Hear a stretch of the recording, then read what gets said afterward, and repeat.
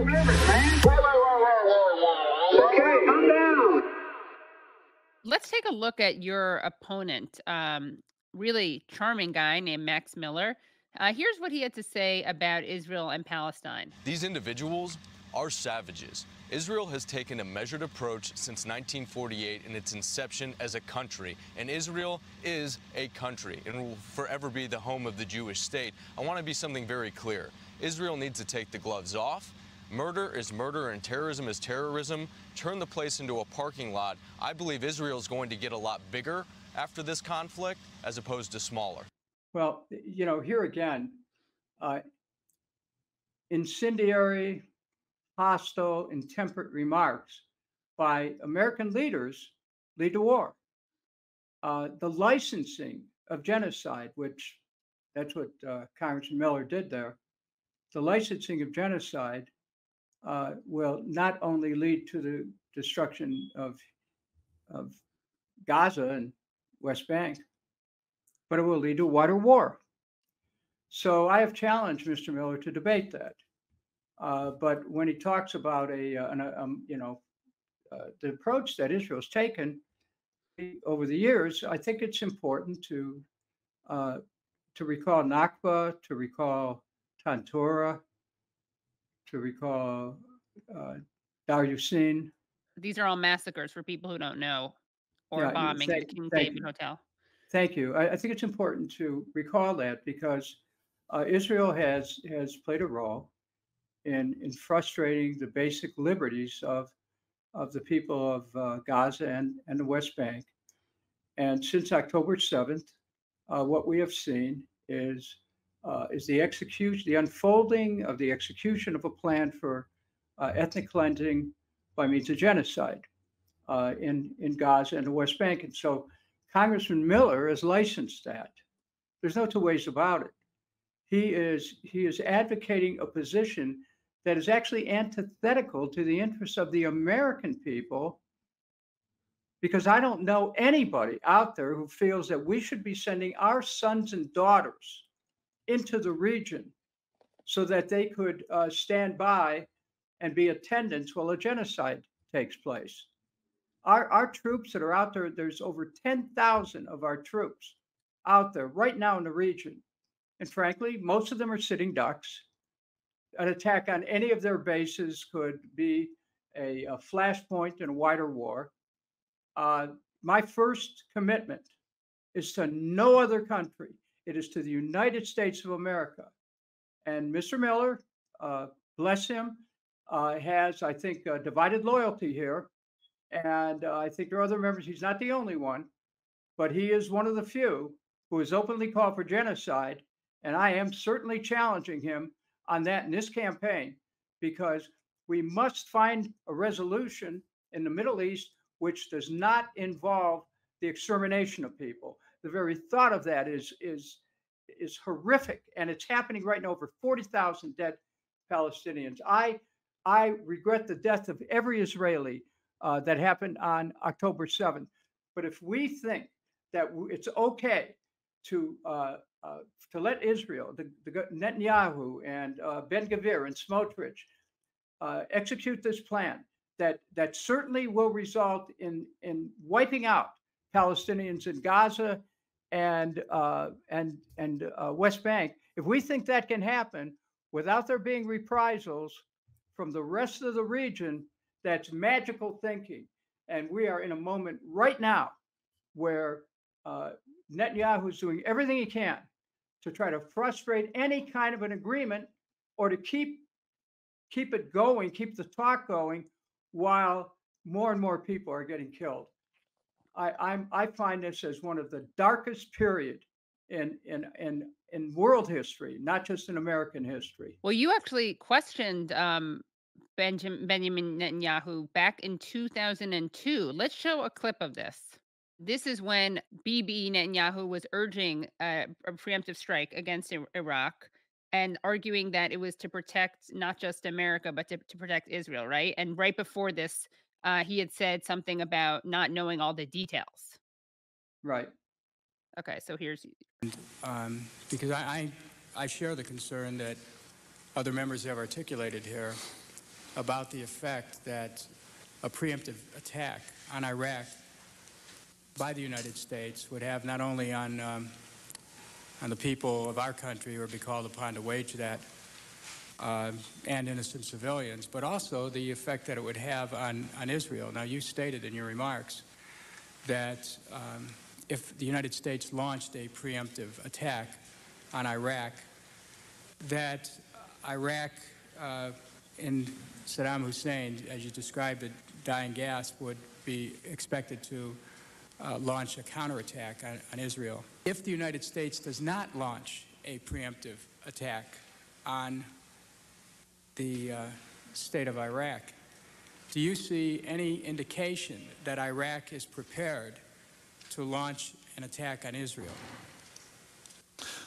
First of all, let me comment on when I said I don't need to know. I meant I don't need the detailed kind of detailed information that always involves, just by the nature of the information, some indication of sources, and I for one try to avoid that when I'm not in office.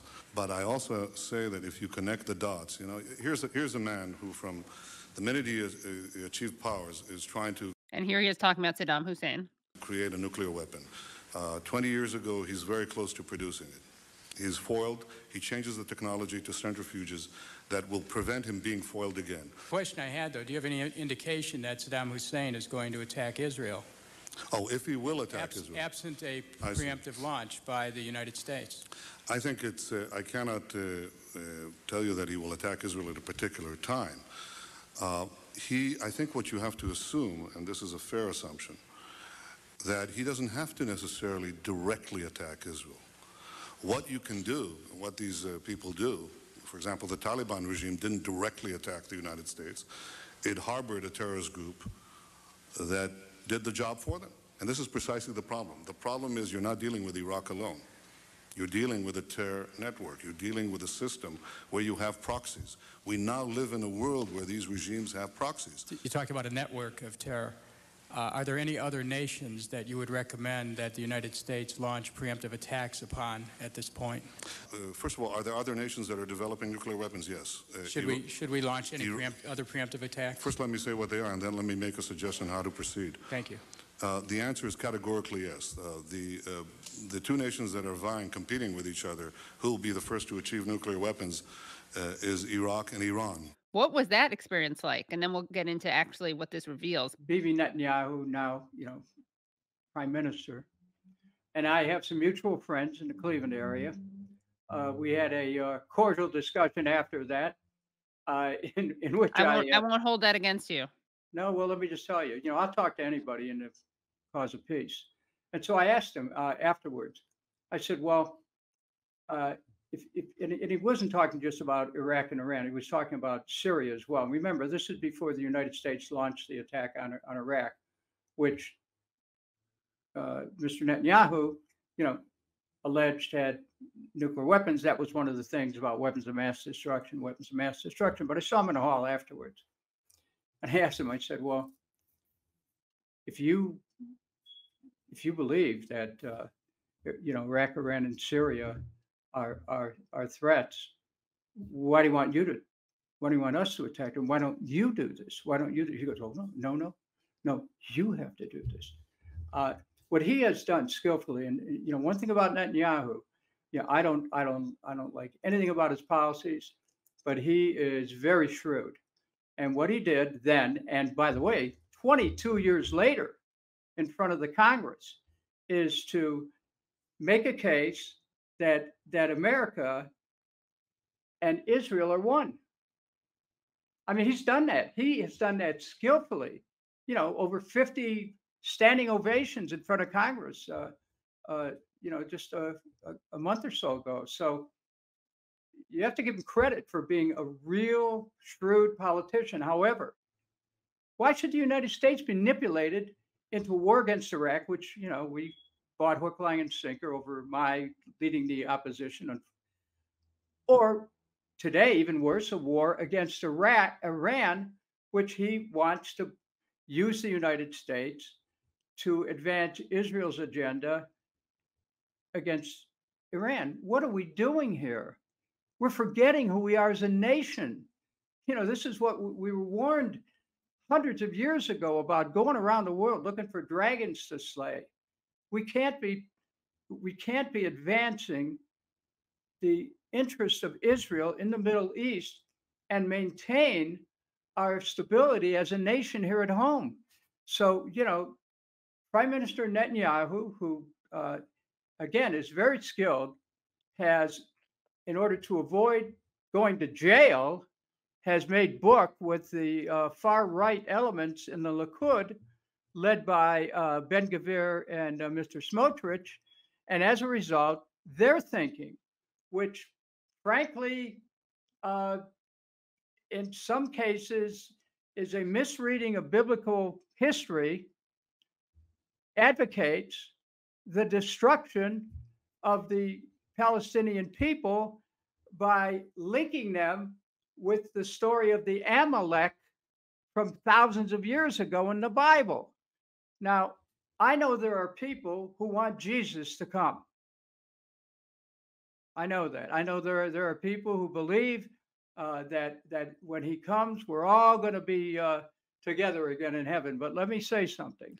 We have to be very careful in our policy that we don't feed into these messianic conceptions of how the world is going to advance or even end, that we don't make it a self-fulfilling prophecy by stumbling and bumbling in our foreign policy, which we're doing right now. Anyone who points out this kind of dual loyalty that you pointed out earlier will be smeared as an anti-Semite. And yet, as you pointed out, it's Netanyahu, it's Israel, it's Zionists who are making the argument again and again that Israel and the United States not only have a special relationship, but that there's no daylight between them. Well, he's done that in terms of pairing the United States aspirations with Israel's aspirations, which are continually being defined in a way that is homicidal. So, this idea that you cannot challenge this thinking without being called an anti-Semite is dangerous, because I think everyone appreciates the ethic of that's immersed in Judaism. I mean, myself, I believe in tikkun olam. I think we're here to heal the world, not destroy it. And I've tried to live my life in that way. But for those who are trying to twist it and turn it into an aspiration of a religious ethno-nationalist state, whoa. I mean, there was a song, I think it was One Tin Soldier from the 70s. Go ahead and hate your neighbor. Go ahead and cheat a friend. Do it in the name of heaven. You can justify it in the end.